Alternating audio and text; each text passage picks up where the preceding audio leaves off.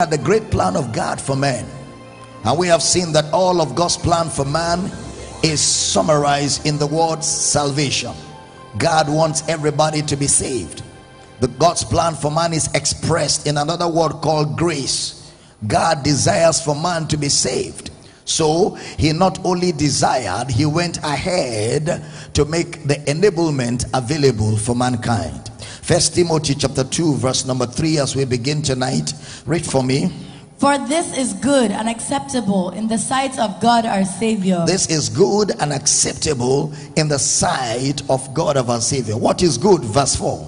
Who will have all men to be saved and to come unto the knowledge of the truth. He will have all men to be saved and to come unto the knowledge of the truth.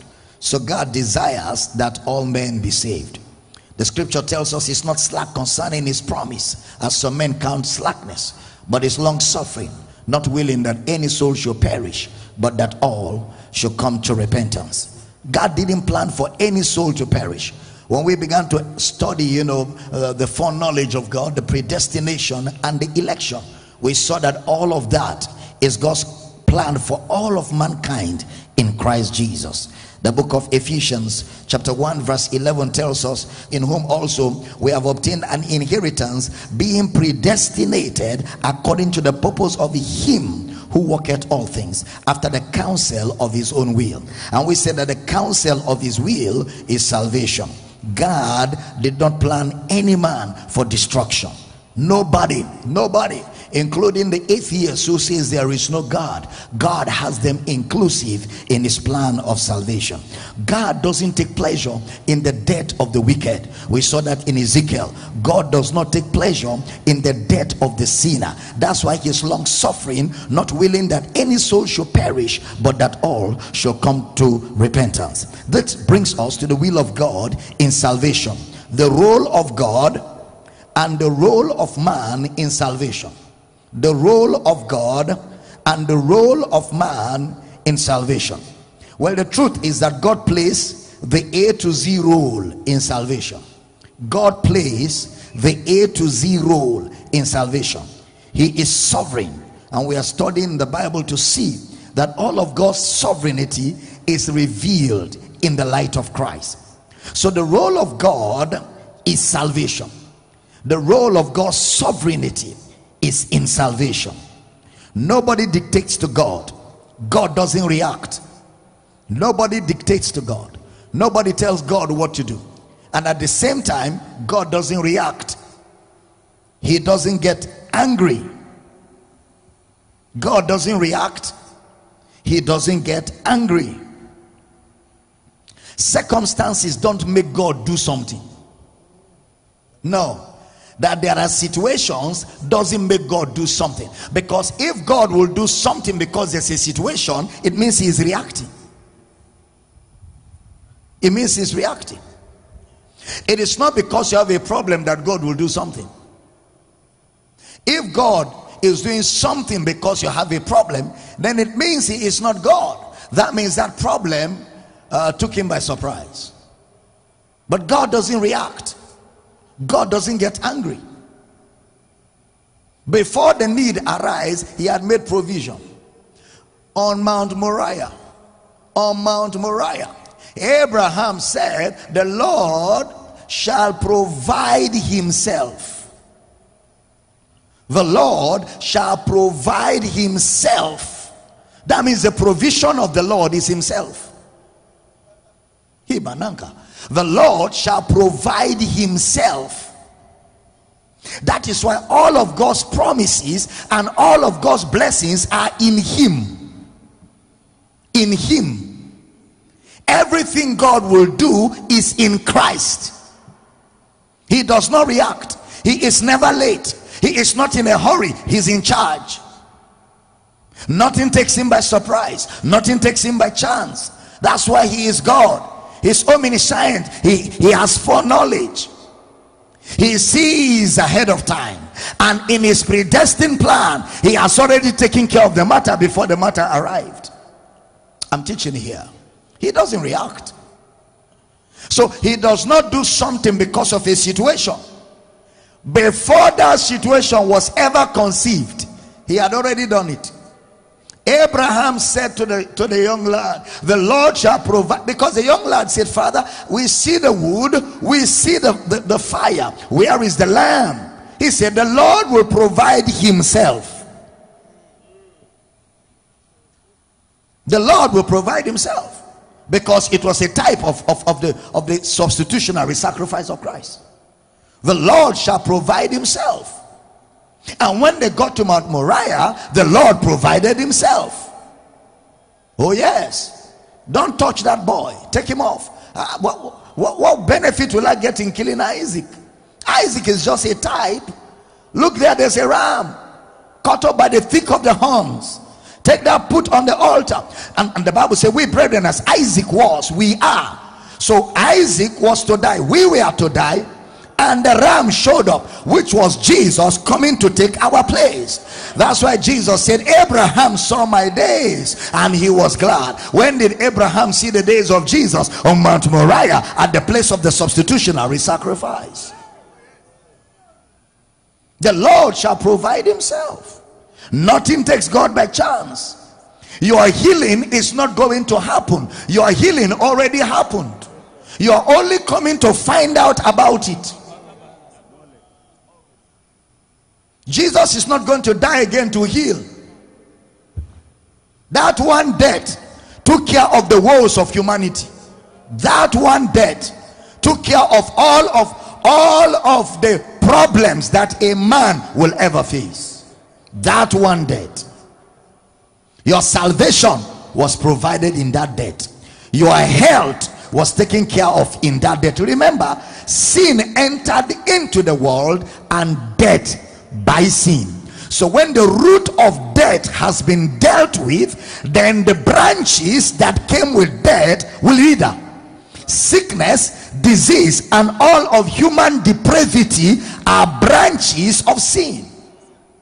Until sin came into the world, there was no death in the world. We see what God created. God's creation of this planet in Genesis chapter 1, the Bible tells us in Genesis chapter 1 verse 31, and God saw everything that he has created, and that it was very good. Sickness is not very good. Disease is not very good. Poverty is not very good. Ahead of time, God already provided himself. God is not going to bless you. He hath blessed you.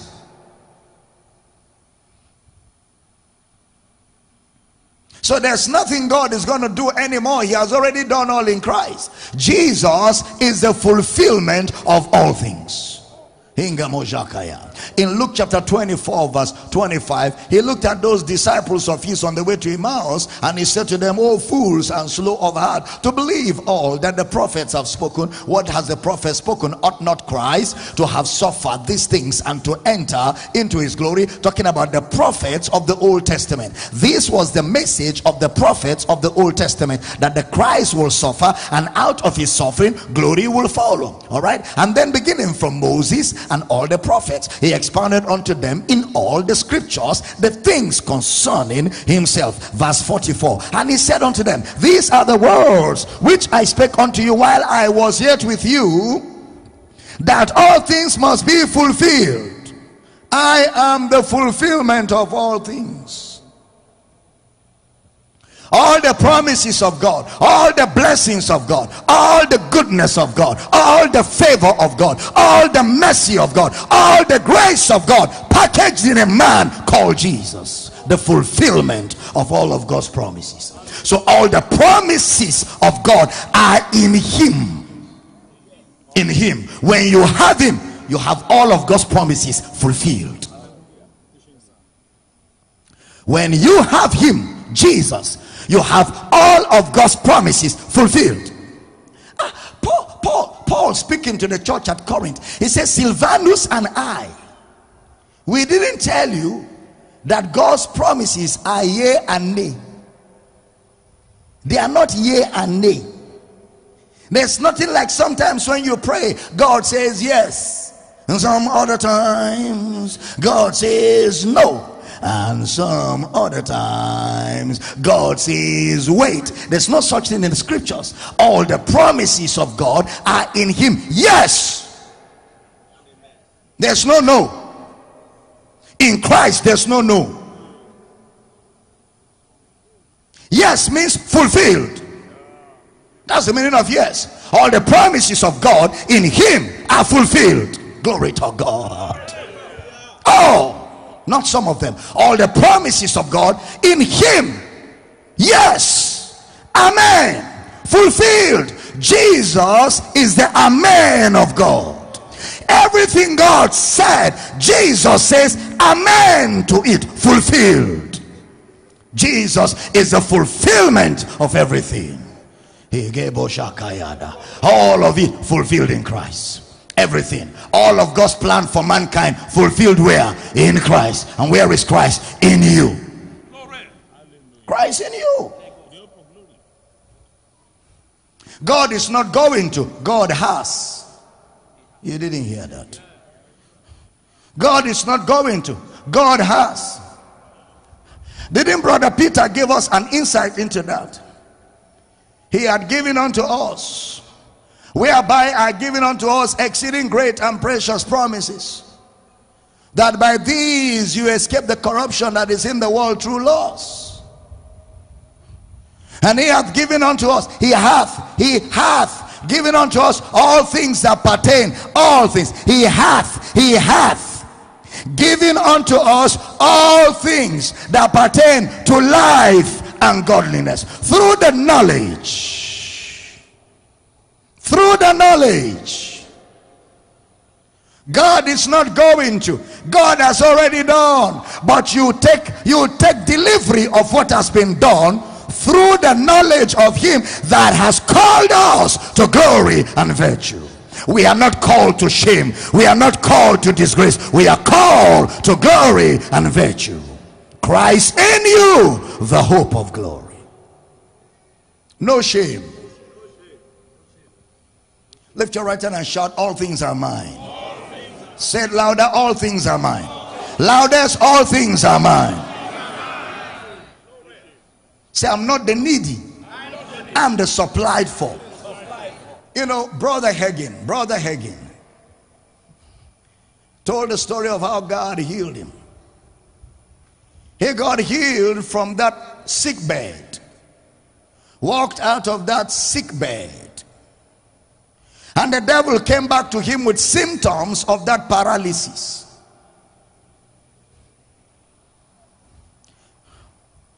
That is what people say you need deliverance.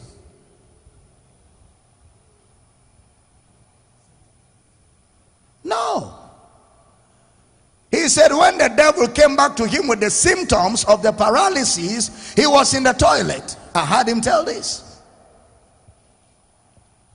And the devil whispered to his ears, the sickness is back, and this time around you will not be healed. So he started laughing.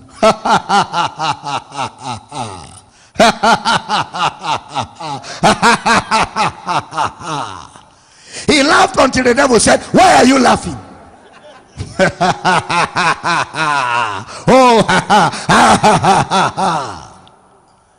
Your landlord said, if you don't pay your rent, I'll throw you out. He will get afraid, because normal people don't behave like that.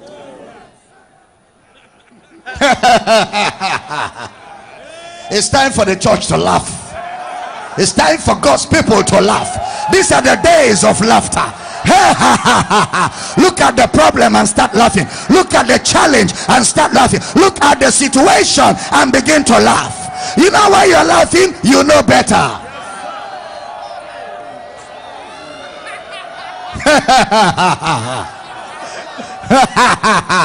Oh, glory, glory, glory.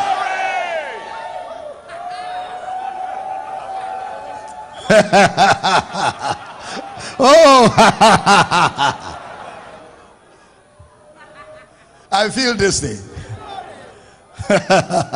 He said, the devil said to him, why are you laughing? Then he started laughing again. Because that means I've gotten the devil's attention. So after laughing for a while, he said, I'm laughing because I don't need healing. Then he started laughing again.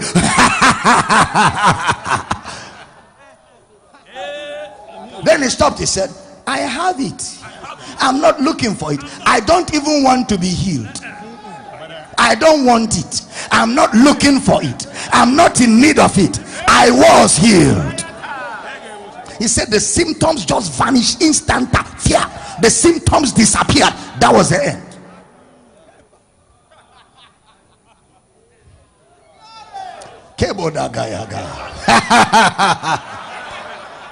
Oh my goodness. Now see, let me talk to you. Smith Wigglesworth, the apostle of faith, told a story of how one night God's people must come to knowledge. Hey, yeah.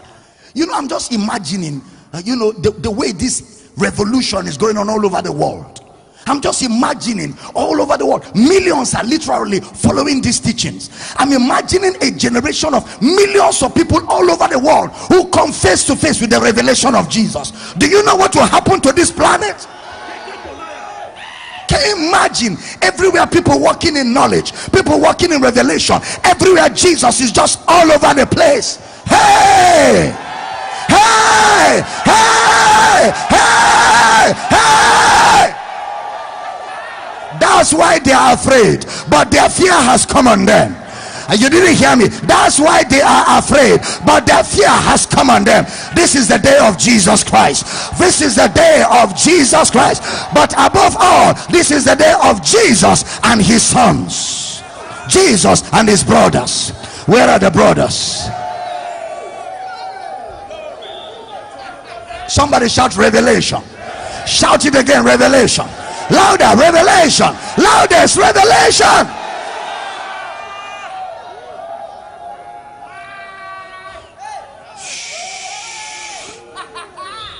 Glory to God. Please sit down and listen. Smith Wigglesworth said he was sleeping up in the room upstairs, and he had noise in the sitting room downstairs. It was like a story building. Up there, the noise became increasingly much. So he took the hurricane lamp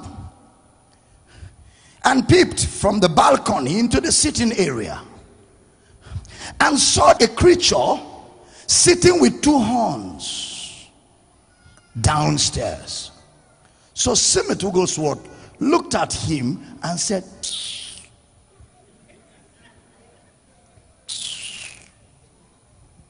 is it you? When you finish, put the room the way you met it before you get out. Good night. Got back on his bed and slept. Woke up the next day. The room is back to the way it was. Not a prayer. They that know their God.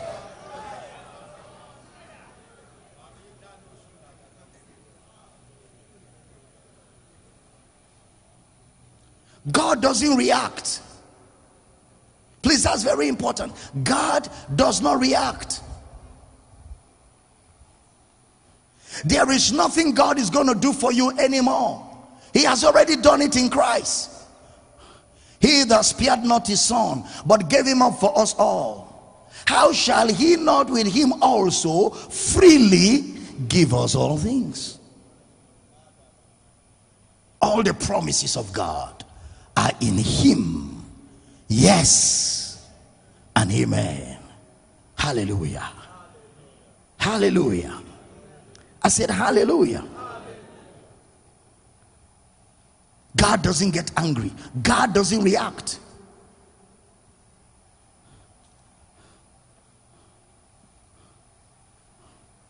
Why?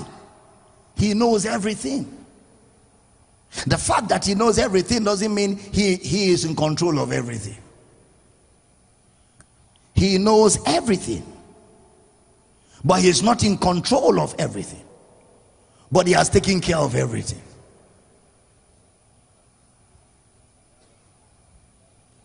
He knows everything. He's not in control of everything, but he has taken care of everything. We are in Christ. You heard that? He knows everything. He's not in control of everything, and you will so understand what I mean. But he has taken care of everything.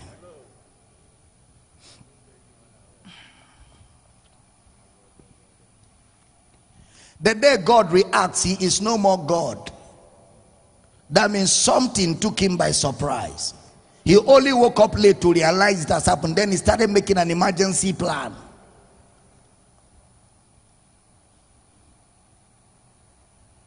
God's anger refers to man's action. Anytime you hear God's anger, it is in reference to man's action. Because God's anger is part of the plan man made. So in God's anger, the expression of God's anger is mercy. The expression of God's anger towards men for their choices and action is mercy.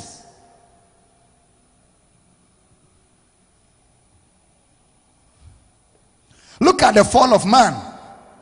God's expression to that fall was mercy. He comes by Moses' vision. Adam, where art thou? It's not like he didn't know where Adam was. He was just calling Adam's attention to the fact that where you're supposed to be, you have left it. Where art thou? He said, I'm naked. Who told you? The woman you gave me. This guy just messed up all of God's plan for mankind. This man just messed up everything for mankind, not for himself alone. You will think God will land Adam a clean slap, take off one side of his face before they start talking. God says to Adam, come out, took away the leaves, got an animal, killed the animal, skinned the animal, and covered his nakedness. That's a loving father. God's anger towards man is mercy. That's the expression. It's mercy. How long does his mercy endure? Exactly. Remember, I told you, God does not tolerate sin. God does not inspire sin. God does not tempt with sin. So what does God do to sin? He punishes sin. Where does he punish it? On himself. The sin of man, God is not responsible. But because he is God, he has decided to express against that sin his anger. But towards man, that anger is mercy. You're not hearing me. Are you understanding? Yeah. The mercy of God. Thank you, Jesus. The mercy of God. The mercy of God. He grants rescue to man. And what people call the anger or the day of vengeance today is a fallacy. Today is not the day of vengeance. Today is not the day of vengeance. Isaiah 61 from verse 1. Let's go. The Spirit of the Lord God is upon me. Yes. Because the Lord hath anointed me to preach good tidings. This is a mission statement of Jesus in prophecy. And remember, Jesus did everything and operated according as it was written. So this was a prophecy. All right, read on that prophecy. Good tidings unto the meek. Yes. He hath sent me to bind up the brokenhearted. Yes. To proclaim liberty to the captives. Yes. So liberty to the captives is a proclamation. It's not a prayer. You don't pray deliverance prayer. Deliverance is a preaching. Because deliverance is preached so that man will believe and be saved. Salvation is deliverance. You know, I was just thinking about this. People don't read their Bibles. Honey, you know, they don't read their Bibles. I was just walking down the corridor in the house, just on the way to the car. Then the Holy Ghost called my attention to this. All these deliverance ministers and ministries that claim they are doing deliverance, which scripture says that man is the deliverer?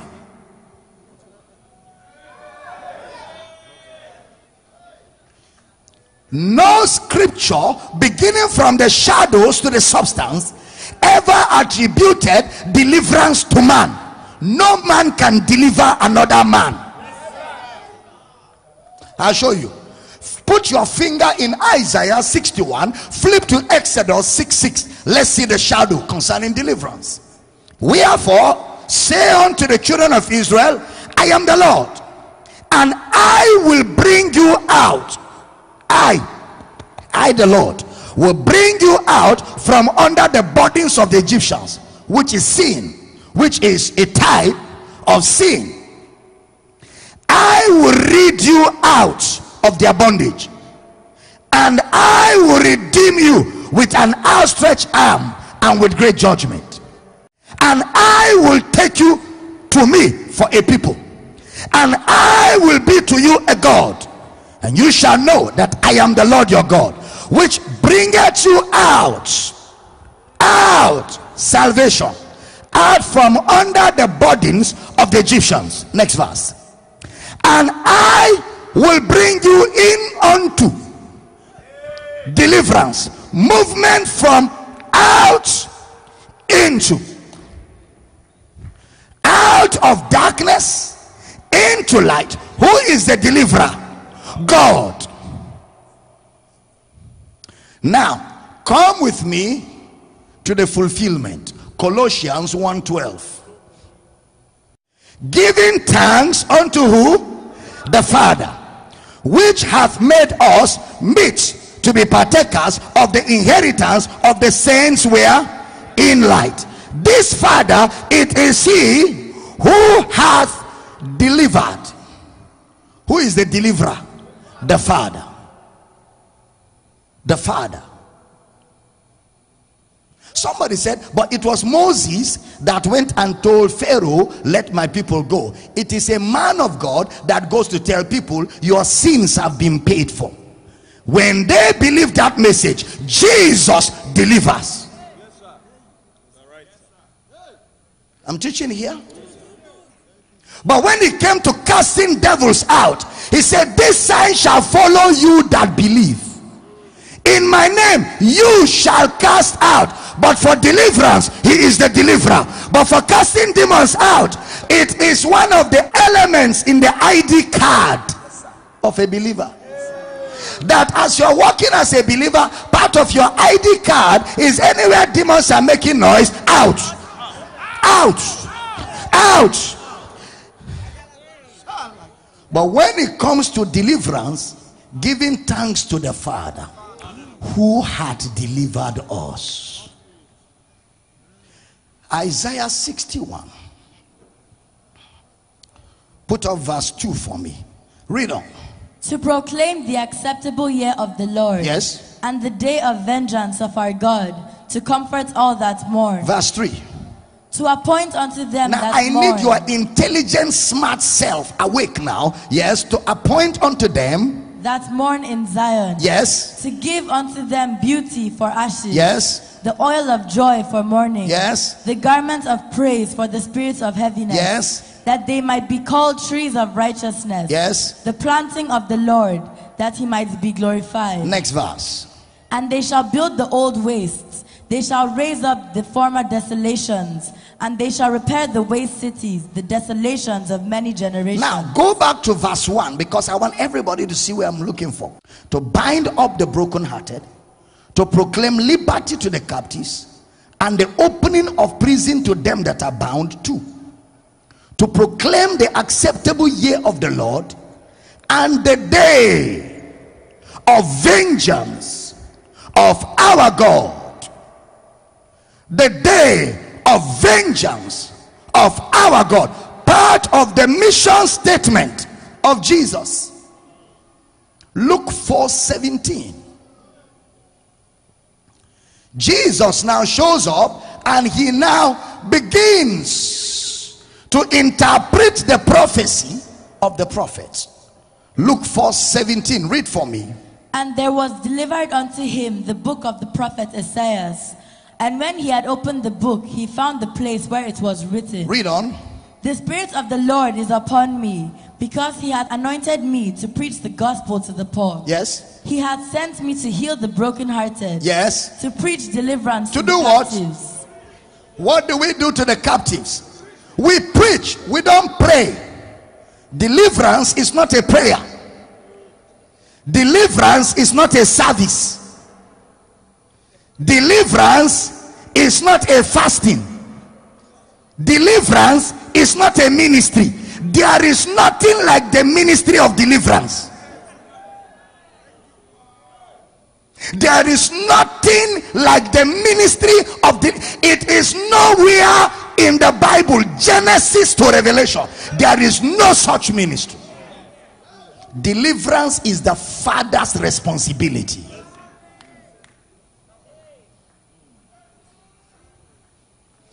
In the ministries that Jesus gave to the church, there's nothing like deliverance. What ministries did he give to the church? Apostle, prophet, evangelist, pastors, teachers. Why? For the perfecting of there's nothing like the ministry of deliverance. It is human contribution to the work of salvation, which is an insult on the finished work of grace.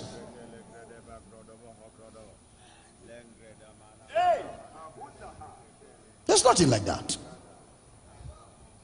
Are you still here?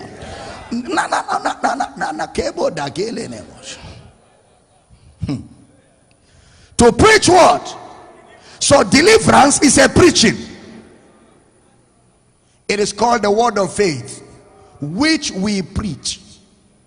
It is called the forgiveness of sins.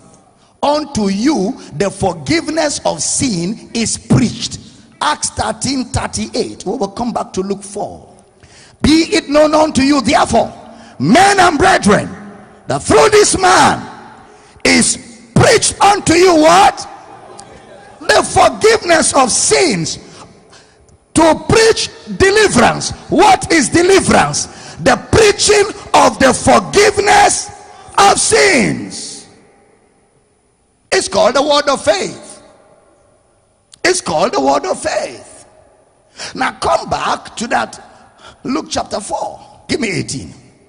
To preach deliverance to the captives, and recovery of sight to the blind, to set at liberty them that are bruised,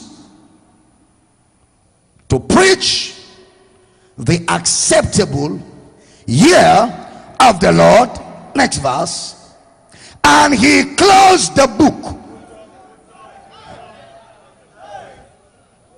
Something is missing. What is missing? That is not the ministry of Jesus today. That's why he closed the book. It's nothing like vengeance service. Service of vengeance, oil of vengeance is fraud. It's fraud. It's scam. Jesus closed the book.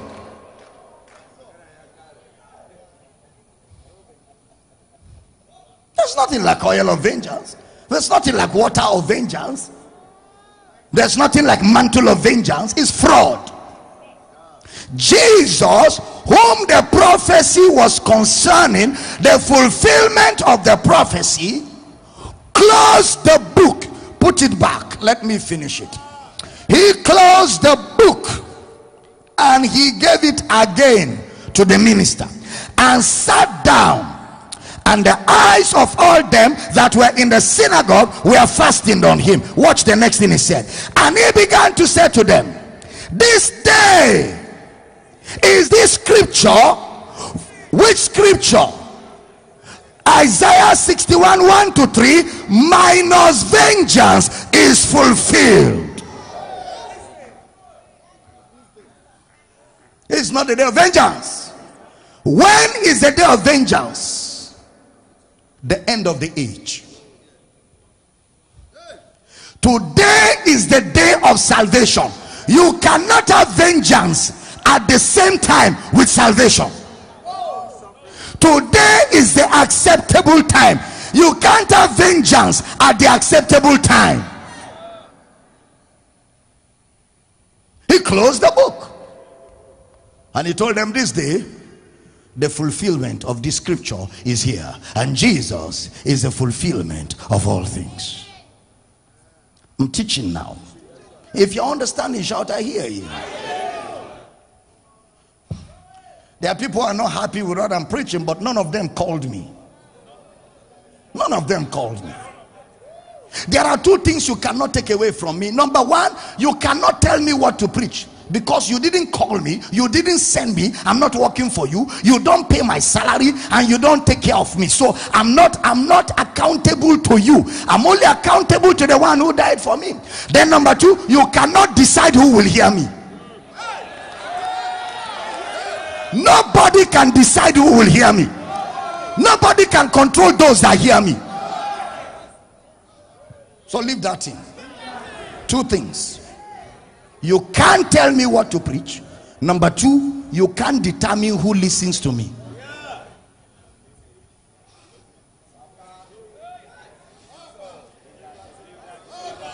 Am I communicating? Yes. Even in the house of a man that doesn't like me, his wife is hiding in the bedroom watching. His children are hiding in the toilet watching. You can't determine who will hear me.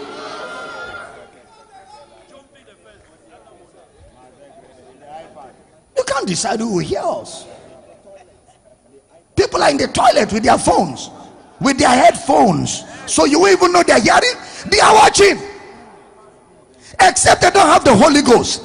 Anybody that have the Holy Ghost, when he hears the truth, the Spirit of God will bear witness. He will know that I may not understand what this man is saying, but this thing is true. Because likewise the Spirit itself also beareth witness with our spirit. There's a witness of the Spirit. Except you are not born of God. Except you are not born of God. Even when you are fighting me, if you are really born of God, inside you, you will lack strength to fight. You will only do open eye. But inside you, you know in your consciousness that this thing sounds true. It may not be what I've been doing, but it sounds true. I may have to humble myself and learn.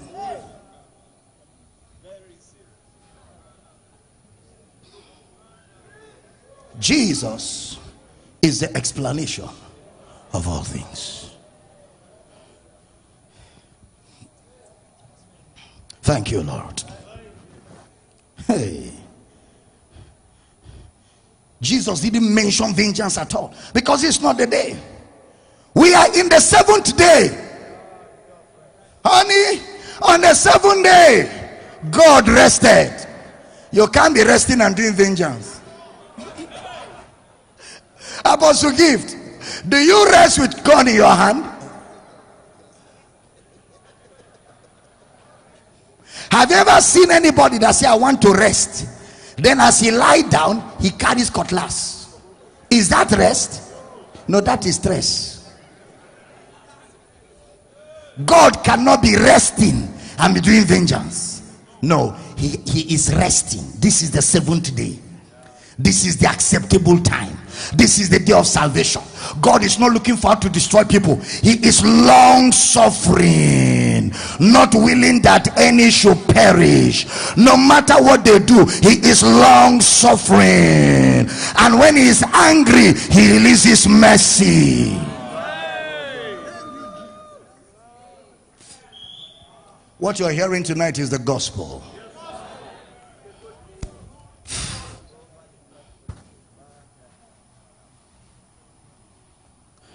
This is the seventh day, the day of the church, the day of grace. Hallelujah. Hallelujah. John 3:16.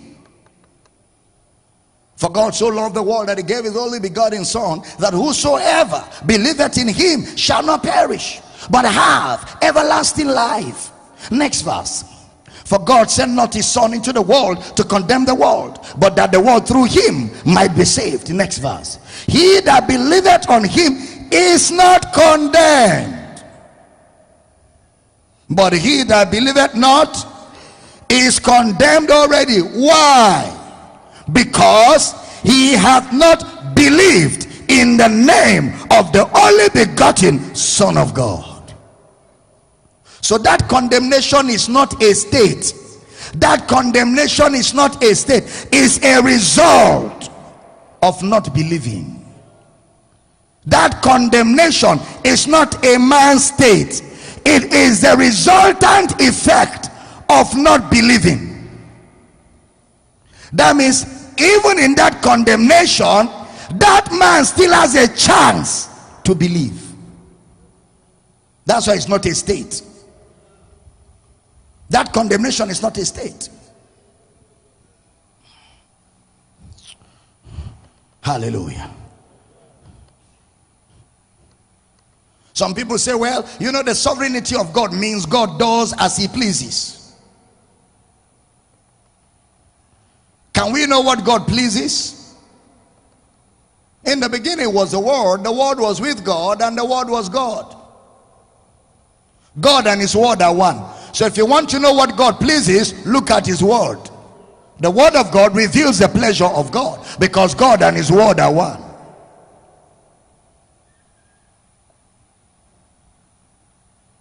So the Word of God is not an effect of a reaction. The Word of God is not an effect of a reaction. Why? Forever, O God, thy word is settled. It's not a reaction. The Word of God is not an effect of a reaction. It's been settled before things happen. Why? Because God and his Word are one. In the beginning was the Word was with God, the Word is God. So the Word of God is not an effect of a reaction, because the Word of God is settled. It doesn't change with time. That is his sovereignty. The Word doesn't change with time. Even when times change, the Word is the same. Why? It has an eternal solution to changing times. The Word has an eternal solution to changing times. Before the times change, the Word of God has already been designed in such a way that it has accommodated all the changes of the time ahead of time and provided solution for those changing times. So the Word of God does not begin to adjust because times have changed. No, the Word of God has within its capacity the capability and the ability to accommodate the changing times with solutions that were predated before the times change. Solutions that were eternally prepared before the times change. So the Word of God is a settled matter. It doesn't change with time. It changes times to fit in to what it was predated to accomplish. Before your body broke down with sickness, healing has been on the table. Solution came before problem.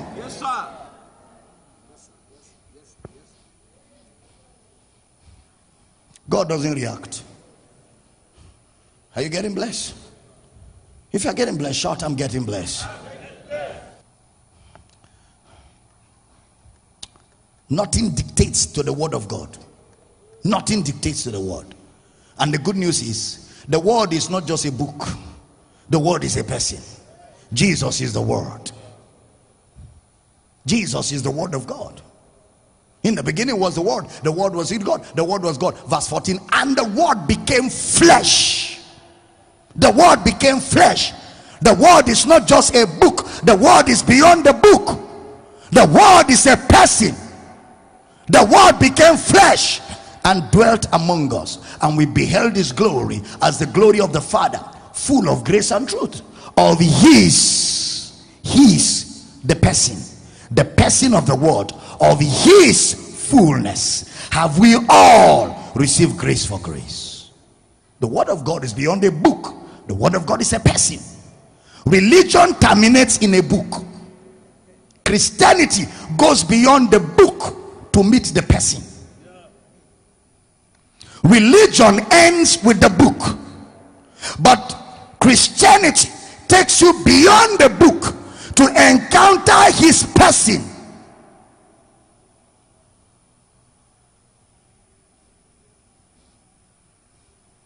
Religion is a compilation of rhymes,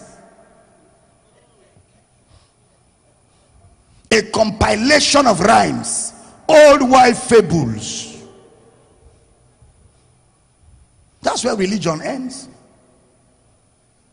But Christianity goes beyond the book to meet the person. This is serious tonight.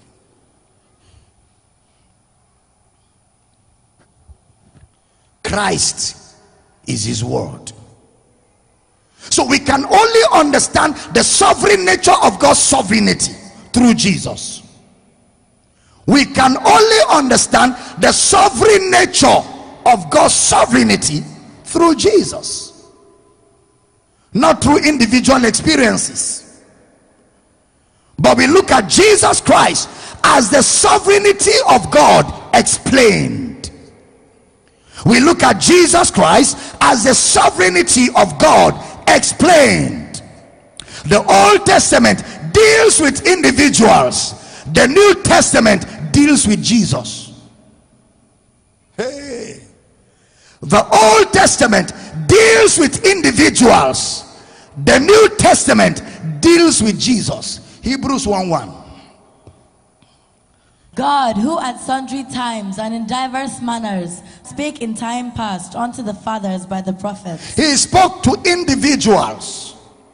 In time past, he spoke to individuals. The Old Testament deals with individuals. He spoke to the fathers. Spoke to the fathers. Fathers. Individuals. Read for me verse 2. Hath in these last days spoken unto us by his Son. In these last days, we hear him in his Son. So in the last days, he has spoken to us in his Son. In the Old Testament, he speaks to individuals.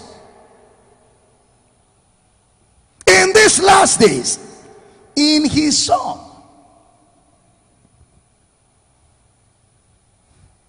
Glory to God. That's why prophecy is not the ultimate, and that is not to downplay prophecy. And I'm talking about genuine prophecy. I'm not talking about arranged prophecy, and I'm not talking about calculated prophecy. I'm talking about genuine Holy Ghost inspired prophecy. It's not the ultimate. The ultimate is the scriptures. That's the ultimate. It's called a more sure word of prophecy. The Bible is called the prophecy. So when I am teaching the word, what am I bringing to you? Prophecy. The problem is religion has cheated a lot of us. Because for you, it is not prophecy until somebody does. No prophecy is as profound as a teaching and preaching of God's word. In the New Testament, prophets don't direct us. No, prophets don't direct us in the New Testament. Why? We are not outside in people, we are inside out people. The Old Testament prophets are different from New Testament prophets, because the Old Testament people didn't carry God, so they needed prophets and seers to direct them and show them things. In the New Testament, it's a different ball game. Why? God lives inside you. You carry God. You don't need a prophet to tell you where to go. They that are led by the Spirit of God, they are the sons of God. So what do prophets do when they prophesy? Sometimes when they prophesy to you a confirmation of what God has already told you in your inside. They just bring confirmation and affirmations.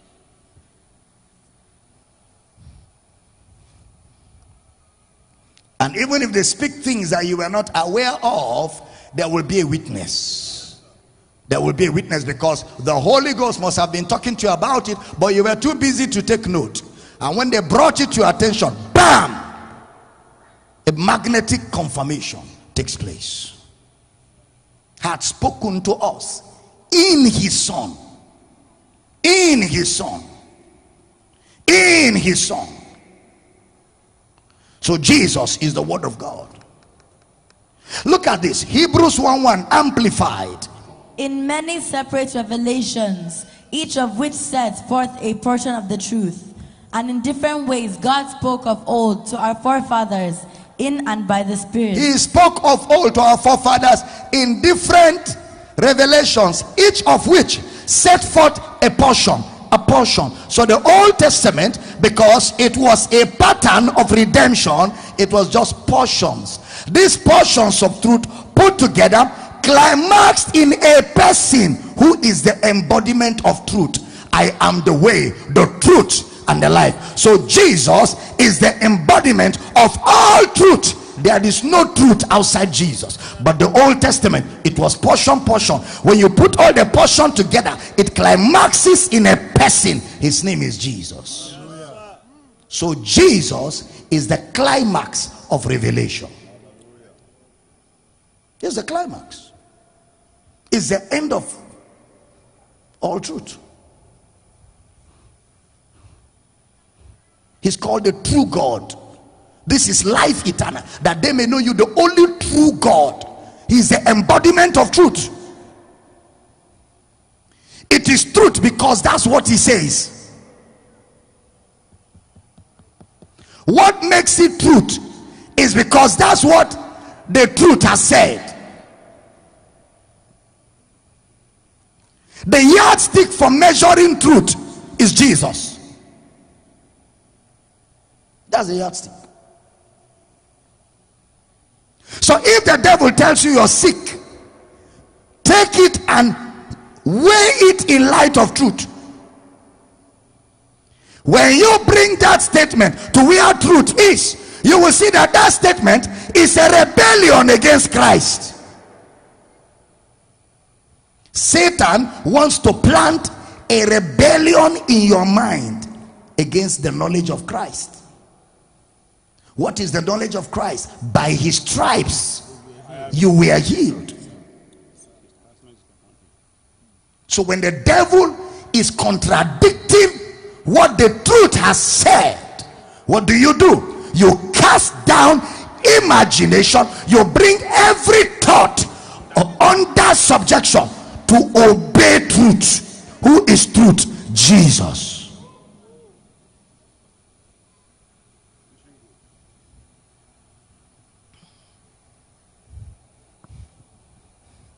God does not react. God does not react. So listen carefully as I round up. Are you blessed tonight? Grace is God's sovereignty. It is God's sovereign choice. And Jesus is the grace of God personified. Let me close.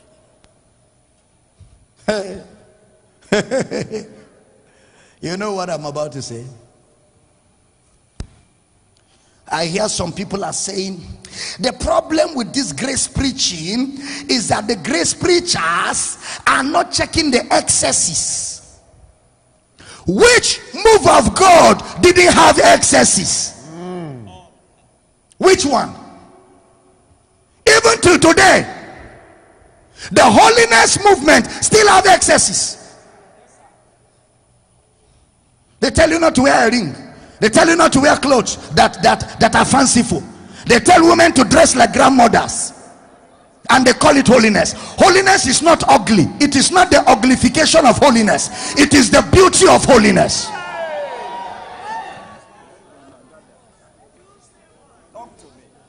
Which move does not have excesses? Even the faith movement have their own excesses. They've been around for years and they have not checked their own, and they are saying grace people should check excesses. Who should check excesses first? You want to do the work of the Holy Ghost? You want to do the work of the Holy Ghost? Nobody can clean this thing up. But as we behold him as in a mirror, we are changed as by the Spirit. Leave the Holy Ghost, he will do his job. Mind your business. You cannot clean up for the Holy Ghost. You cannot do his job. When you embrace grace, embrace it and run with it. Run with it. Adjustment will happen along the road. Adjustment will be happening, because nobody gets it perfect day one. But as we behold his glory as in a mirror, we are changed from glory to glory. My job here is to keep bringing the mirror. I keep bringing the mirror. I keep bringing the mirror. And every service you come, you look at the mirror. When you look at the mirror, you adjust. Tomorrow you look at the mirror, you adjust. Another tomorrow, you adjust. So our job in the church is to show you the mirror. Who is the mirror? Jesus. Stand on your feet. Let me close this service. Tell somebody, leave us alone. They say we have excesses. Who does he have excesses? Who does he have excesses? Are you the Holy Ghost? Leave us alone. Leave us alone. Did you die for us? You want to do Holy Ghost work? You want to take over from the Holy Ghost?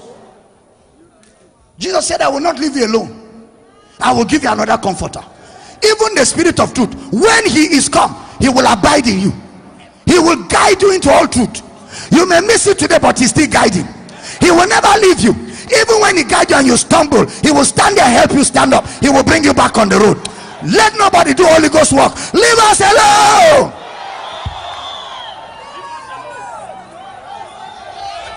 And if you have anything to tell us, show us Jesus. Just show us Jesus and keep quiet. You cannot do the job of the Holy Ghost. Are you here?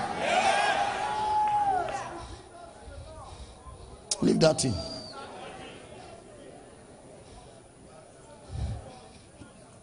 He said, grace preachers are giving people license to sin. Is there any move where people are not sinning? Wait, talk to me. Is there any move where people are not sinning?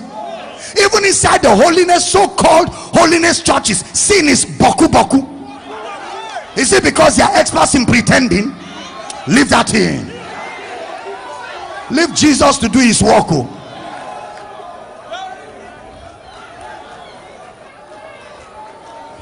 Peter said, why put on them a greater yoke? Why put on them a greater yoke, which neither we nor our fathers could keep? The fathers of the law accepted in the scripture with reference that all of them were hypocrites. No wonder Jesus kept calling them whitewashed sepulchre. He kept calling them brood of vipers. He said outside they are clean, inside is dead men's bones. I want to close, because if I move more now we won't close. Leave us alone. Leave us alone. And if you have anything to contribute, show us Jesus. Did you hear what I said? If they have anything to contribute, show us Jesus and shut up. Jesus is more than enough. Jesus said, I will present to myself a church without spot. Leave him alone. He has never failed before. He will not fail this time around. We may have our mistakes, we may have our shortcomings. Leave us alone. If you want to help us, show us Jesus. Get serious, get serious, get serious, get serious, get serious, get serious, get serious.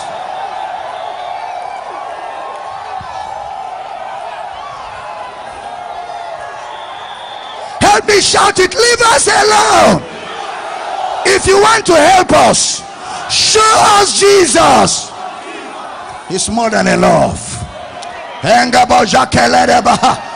Hila mama mama mama mama. Orana gaga gaga gaga gaga.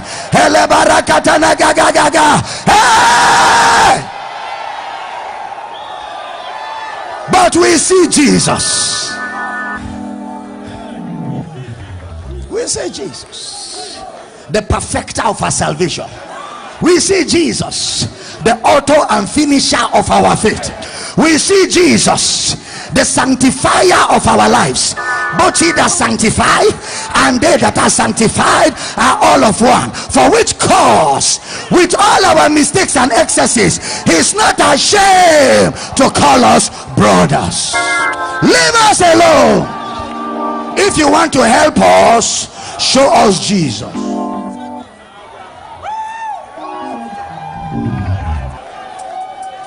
Zanzo zanzo zengenga mronange ngroshanga ulana menge olaneka olaneka olaneka olaneka.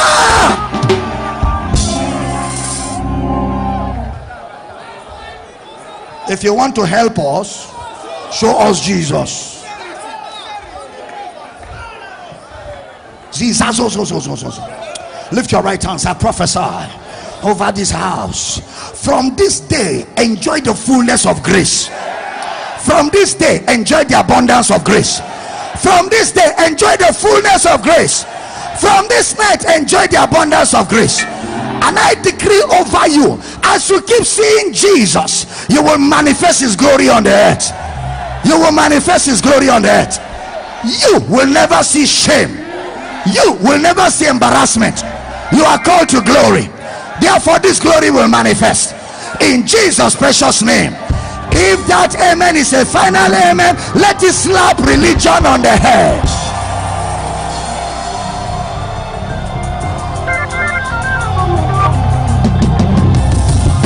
Leave us alone. If you want to help us, show us Jesus. Welcome back, ladies and gentlemen. Welcome back. Oh my goodness, what a word today. Please don't adjust yourself and don't go away. Just stay with me patiently. You know, the word of God comes to give us light, and the entrance of his life, of his word, give it light, and that light shines in darkness, and darkness cannot comprehend it. The word of God is so powerful, it can totally reshape the totality of your life. And that's why it's good to pay attention, to pay heed to the word of his grace. For those of you that have been following my teaching, you don't belong to any local assembly.